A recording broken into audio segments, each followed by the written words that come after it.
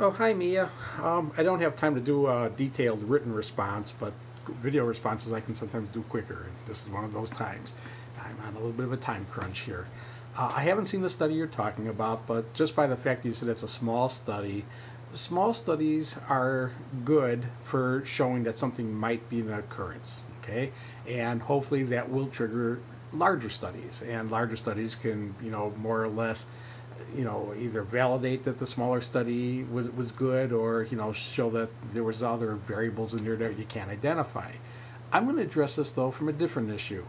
I used to have a chart that I would use in my first day presentations, and it was showing mortality rates for lung cancers, comparing current smokers to ex-smokers, and how the rates would drop over time, and how non-smokers, or how people who quit would eventually get closer and closer to non-smokers, and it was a promising chart, how the rates drop. But there was something troubling about that chart to people. It was showing, and this was from the American Cancer Society at that time who had produced it, that people who had quit for 1 year or less, they were actually dying of lung cancer more than people who were current smokers. And I had people look at that chart and say, oh my God, quitting smoking causes lung cancer. I mean, that's what the chart looks like it was saying. The chart was not saying that. What it was saying was people who had quit for 1 year or less were dying of lung cancer more, but the overall reason that that was probably happening was the reason those people quit smoking. A lot of those people quit smoking because they were told they had lung cancer. And all of a sudden they realized, oh my gosh, I better do something before smoking hurts me. And again, that's waiting too late. There's also a chance, though, there's some people who quit before they knew they had lung cancer.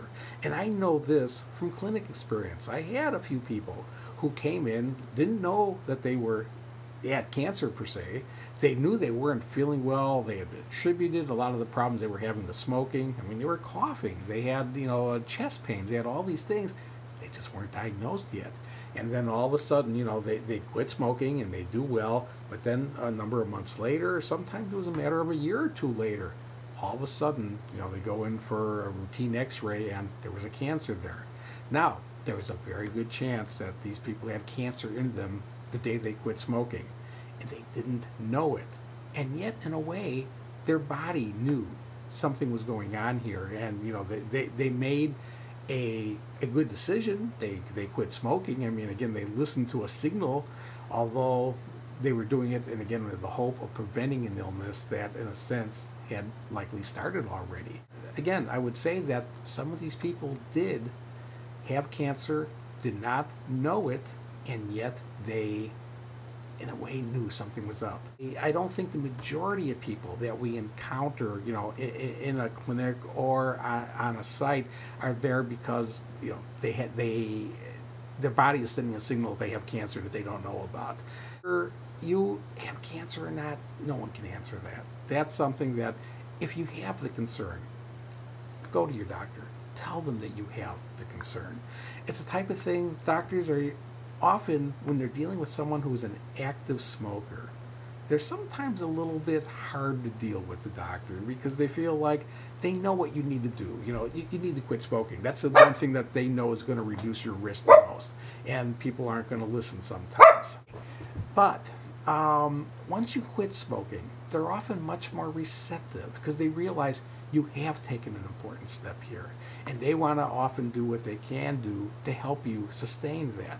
And if you have a concern of something like this, if they feel that, because of your pack years, maybe because of other symptoms or stuff, that that it's warranted, they can look. They can do x-rays. They can do more extensive if they feel that there's something that needs to be done.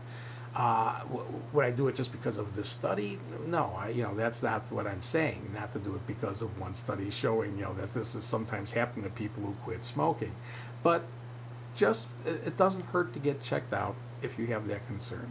All right, I like I say, I'm kind of pressed for time here, but I just wanted to get a quick answer to you. Again, the most important thing that you can do and anyone can do to reduce the risk of getting cancer is to quit smoking.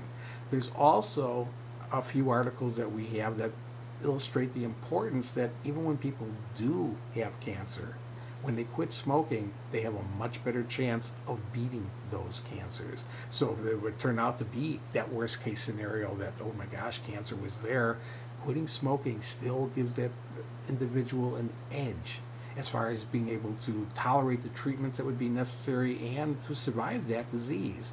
So I'll try to attach those links in there too. But again, that's not saying you have it. There's no way anyone online can tell you that. That's something that if you have that concern, though, it's best to get checked out. Okay. I hope that answers your question, and I suspect John will look in and see if there's any other studies. John's much better at finding studies than I am lately, and basically that's the way again to reduce your risk of developing a future cancer. If hopefully there isn't one here already, the way to reduce that risk is what you've done already, and that's making and now sticking to your personal commitment to never take another puff.